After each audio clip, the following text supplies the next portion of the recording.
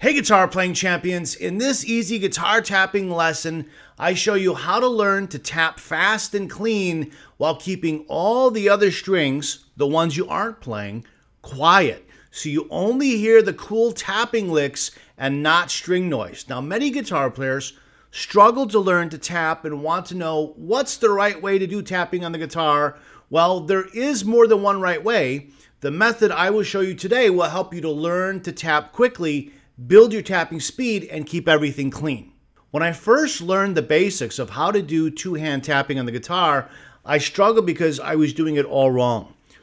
Once I finally learned a better way to tap on the guitar, the next problem that I had was it sounded sloppy because I didn't have all the other strings muted as I was tapping, so they were making noise.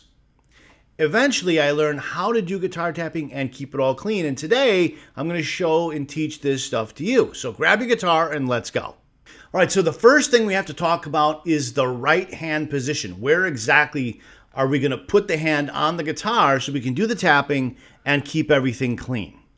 So the first thing that I'm going to suggest to do is focus on your thumb in your picking hand, in your right hand. Okay, now just a little side note, I am holding the pick in this hand. I'm not going to be using it for tapping, but when you're playing guitar for real and you're picking stuff and then you want to go do tapping, you need to do something with the pick, and you need to be able to do that, whatever you're going to do, quickly, so you can go back and forth between tapping and picking and tapping and picking. So what I do when I hold the pick this way, I just put it right here in my middle finger. So it goes like this and like this, like this and like this. And I just hold it here so I'm free to tap with the index finger or whatever, okay? Now, so the first thing I said earlier is that we want to focus on where we lay our thumb. Where do we put our thumb? So I'm going to suggest you take your hand and you just do this. Just do this on the guitar, okay? That's all it is. There's no special, position. You just do this. Now the thumb is going to lay on all of the lower strings, the strings this way, so that we can tap with our index finger. So let's imagine we're going to tap something on string number 2. We would want the thumb to lay on strings 3, 4, 5, and 6. Okay, so I'm just going to do this, and there it is on strings 3, 4, 5, and 6. So if I turn the guitar on, the only string you're hearing right now is string number 2 because strings 3, 4, 5, and 6 are muted with the thumb. Now, I also mute string number 1 with my middle finger. I use the tip of the middle finger, and I just lay it on string 1. Okay, so I'm going to turn my body this way so you can see. So my thumb is here, strings 3, 4, 5, and 6, just lay in there, and then my middle finger, the tip of it, is right here on string 1. So this allows string 2 to ring out clearly, and all the other strings are muted even when I hit them all, okay? So that's going to help keep the guitar quiet. Now, we won't always be doing tapping on string number 2, of course. So if let's say we're going to tap on string number 3, then we would need to move our hand over so that the thumb is now on strings 4, 5, and 6, and string 3 can be heard, right? Then I take the middle finger, the tip of the middle finger of my picking hand, and I put it on string 2, and my fingers are pretty thick, so I can have string 2 on that side of the knuckle, of the finger, and then string 1 on this side. But if your fingers aren't as thick as mine, then just use this finger for string 1. Okay, so now we've got the tip of this finger is on string 1, the tip of this finger will be on string 2, string 3 is allowed to ring, and the thumb is on strings 4, 5, and 6. If you want to tap onto string 4, you same thing, you move your thumb over, and then these fingers come over. You can involve your pinky finger if you want to. You probably don't need to because you just put these fingers in between the strings and they mute the higher strings, okay? And then string 4 is clear to be heard. So that's how I'm muting everything so that when I'm going to be tapping, which I'll show you some examples in just a moment, everything else is quiet, okay? And that's really important because if I teach you the tapping motion, or maybe you already know it, but it's not clean because the other strings are ringing out, then the tapping isn't going to sound very good, right? So we want to make sure that we've got the guitar under control, and this is particularly important if you're using high gain pickups or you use a lot of distortion and gain and the gain's on 10.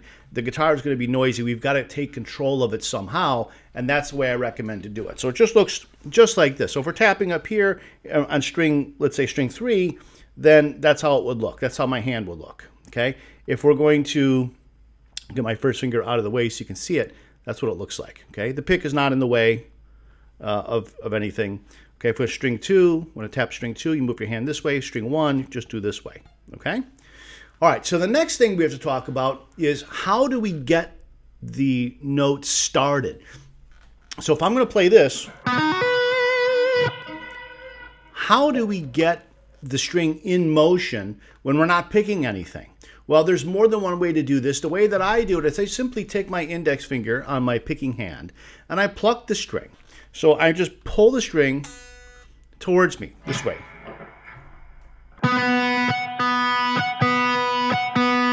So get a little harmonic there at the end of the notes. But if I do this, now I only make that plucking motion just to put the string in motion. After that, we don't do that anymore. We just do the hammer-ons and pull-offs and the tapping. But to get us started, I just pull the string towards me. So I just, you see my middle finger, my first finger, it's just plucking like this to set the string in motion. And now the string is vibrating, and we can go ahead and start the tapping. All right, now before we get into the tapping licks I'm going to show you, the next thing we have to talk about is how to tap with the first finger. There's two different ways you can really do this. You can either tap towards you, so in other words,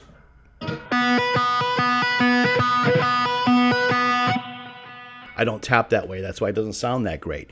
But you can tap towards you. So the finger is tapping, coming down, and then moving towards you. The reason why I don't do it that way is because my thumb is kind of in the way, and it gets in the way of this motion, which is why it didn't sound very good when I just did it. Okay, but if you hold your hand a different way, if you tilt your hand this way, then you could tap towards you and the thumb wouldn't be in the way of the index finger. So you could do it that way. The way I do it, I like my thumb out here because I have a greater sense of control over the guitar, and I tap away. So I'll exaggerate the motions. This will sound horrible because I'm going to exaggerate it. So I'm doing the hammer-on, tapping, moving my finger away from myself. When you put it all together, it's not going to sound bad like that. It's going to sound smooth. I'm just showing you to tap the tapping towards you versus tapping away. So I recommend to tap away. You can do whatever you want, but that's how I suggest to do it.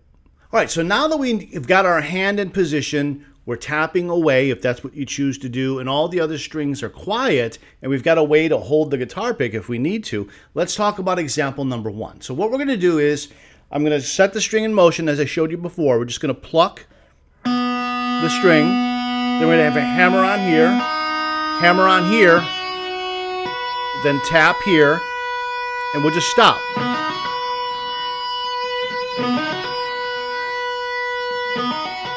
And as I'm releasing the string, I'm tapping away. Okay, so let me clarify something. When I said I'm tapping away, I probably didn't state that in the best possible way. Let me restate it for you. When we're doing the actual tapping motion, the finger's coming straight down on the guitar. Okay, it's not coming at an angle or anything like that. But once we make the motion and we need to now do the pull-off with this finger, you either have to go towards you or away from you, or you can go straight up. If you go straight up, it will be hard to articulate the string in a strong way. So it helps you to get more volume, more sound, to either do the pull-off motion towards you after the tap or away from you, okay? So again, it's like this. Now away. Now away. Now away.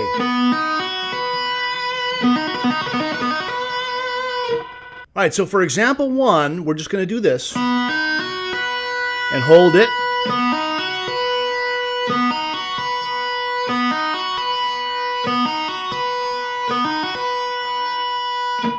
Okay, now let's move to example 2. It's the same thing, except our highest note, we're going to move down to the 11th fret.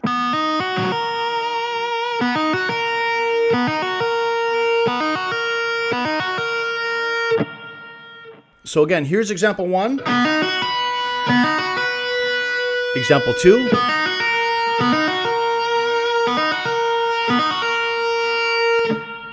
All right, now let's move to example 3. We're just going to take our index finger and we're going to move it to the 9th fret.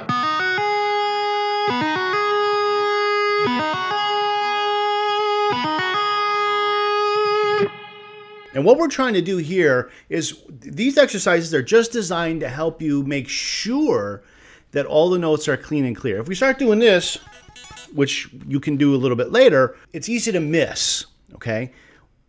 Mistakes or notes that are not articulated very well, or if noise creeps in, it's harder to hear that and detect it, especially when you're starting. So you want to just take it simple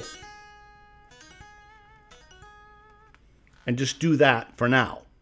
All right, if you don't do tapping very often, or if it's totally new to you, you might feel like a beginner all over again. Remember the day when you first got your guitar and you had no calluses on your fretting hand finger and it kind of hurt, kind of got sore after a while of playing? That's what's going to happen over here if you don't use this fingertip very much for playing guitar. It's going to get raw. So the tapping will seem a little harder at first if the tip of the finger doesn't have calluses and it's soft. But as you play this a little bit every day, don't go crazy right now if this is new to you. But just spend, 10 minutes on this a day. You'll start to build up this callus. It'll take probably 3 weeks or so, 3.5 weeks if you do that, what I just said. And you'll develop a good callus. And then from there, the tapping will be much, much easier to do, and your finger won't feel sore anymore. Now let's take a look at example number 4. This is similar to example number 1, except now we're not going to stop up here. We're going to go up and then down. Okay, so for this moment, don't do this. We'll do that a little later. Right now, just do this and verify that it's clean and the notes are articulated well. Stop, think about it. Was that clean? Did I hear this note? Did I hear that note? Was the tap good? Was the transition from this back to this good? How was it? Did I get from here to here okay?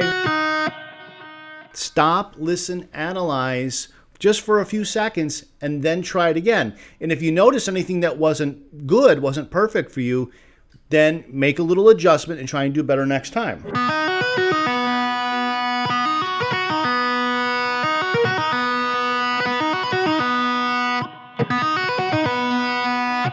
Take a listen.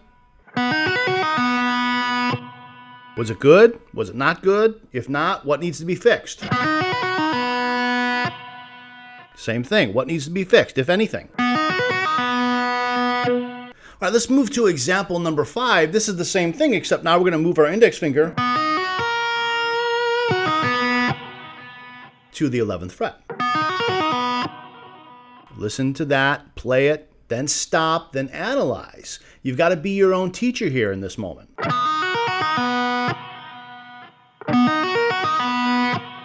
Was it good? Did it suck? What do we need to do different to make it better? Those are the kind of questions to ask, and then make the next attempt and try and get it a little better than the time before. Now let's move to example number 6. Again, same thing. We're just going to take our highest note, the 11th fret, and move it down to 9. Same thing. Play it once, stop, think, analyze, adjust.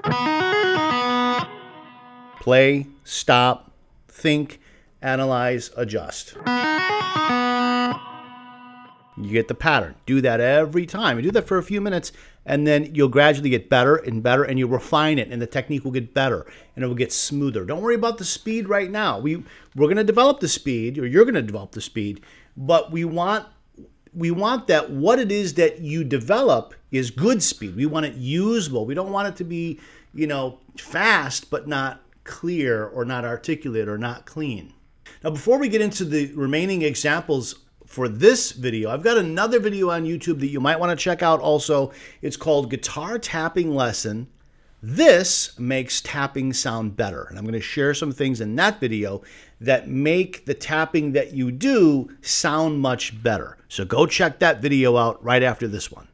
All right, now let's take a look at example number 7. And here, now we're going to start putting it all together a little bit.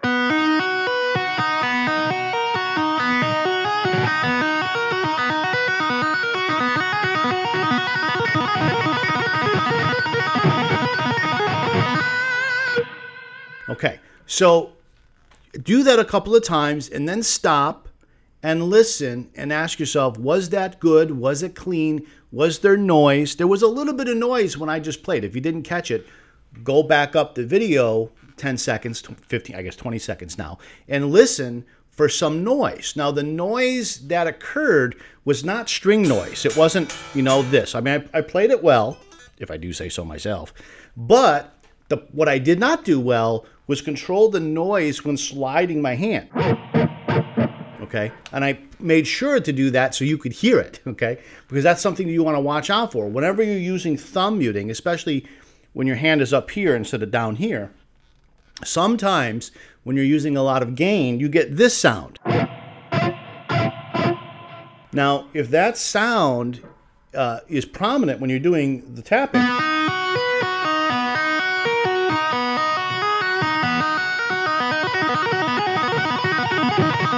see, there it was cleaner than the first time. Why was it cleaner than the first time? Well, it was cleaner this time because what I did different was I didn't slide. I didn't do that when I played. Instead, I held down the string, right? And then to get my hand from this position to this position, I picked it up, okay? So my hand is in this position, and now I'm picking it up and putting it over to get to those other frets. I'm not sliding, because that sliding makes that noise. So, and the reason I point that out is sometimes people will criticize the technique that I'm using, which is okay. You can criticize it if you want to. But the point is they'll criticize it because when they try it, they get a lot of noise, and they think, oh, the technique is not good because look at how noisy this is.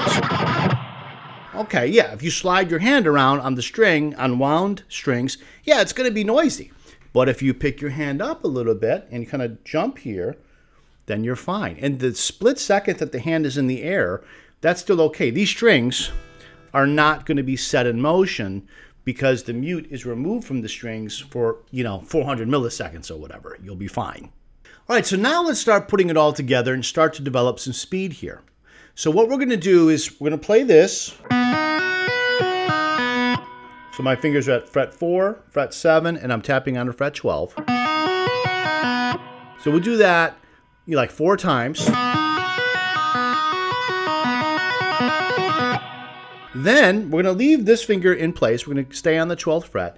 But the left hand, the fretting hand, is going to move from the 4th fret and 7th fret to the 5th fret and the 9th fret. So we're moving from here to here, and this note stays the same. So it's going to be like this.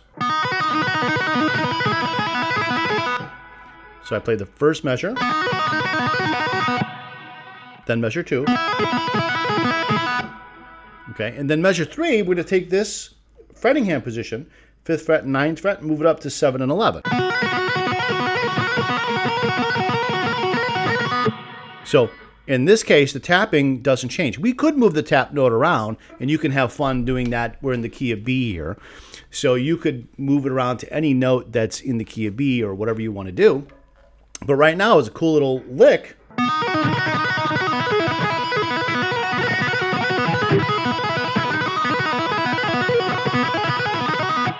You can just have fun, and you don't have to feel like you've got to follow the tablature exactly. If you want to move around and do other things, go ahead. Have a lot of fun with it.